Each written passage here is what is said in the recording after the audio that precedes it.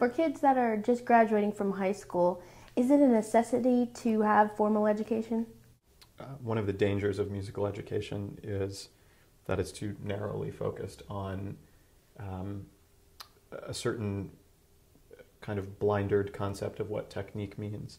And I think for any musician, particularly for composers, but for a violinist or a harpist or a clarinetist, what have you, I really think that being broadly engaged in the world is the most important thing in order to become an artist. So I think that being engaged in literature, in politics, in history, all these things make a much deeper musician. And I think if we sort of look over the last century at the really critical figures in music, whether it's pop music or classical music, they tend to be people who are not strictly conservatory trained. They tend to be people who either have university educations or who've made it a point to really engage with language, with literature, with the world around them, so that when they're making art, they're reflecting on a broad set of experiences rather than making music in a vacuum, which I don't think leads to very good work.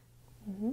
I think that having a university education is a really wonderful thing. I think I'm maybe delineating between conservatory education and university education. And I guess it would be my strong suggestion to young musicians that they pursue a university education rather than the conservatory education. And I guess I would say that largely because there will always be 100 people with greater facility than one. And the way that one can set him or herself apart, I think, has more to do with vision of the world and the way that you engage with the world. I think you get that a lot more from the university education. For myself, I think that the English and history professors and philosophy professors that I had toward the end of college are the people who actually shaped me the most as a musician. Steps that can be taken without a formal education. I mean, certainly a formal education gives you a real leg up in a lot of ways, assuming that you make the most of it. There are a lot of people who go to college and just kind of mess around.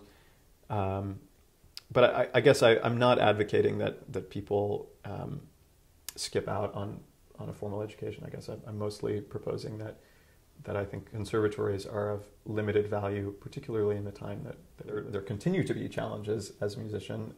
It's a very draining lifestyle to be constantly creating, but it's also fruitful and generous and gives back.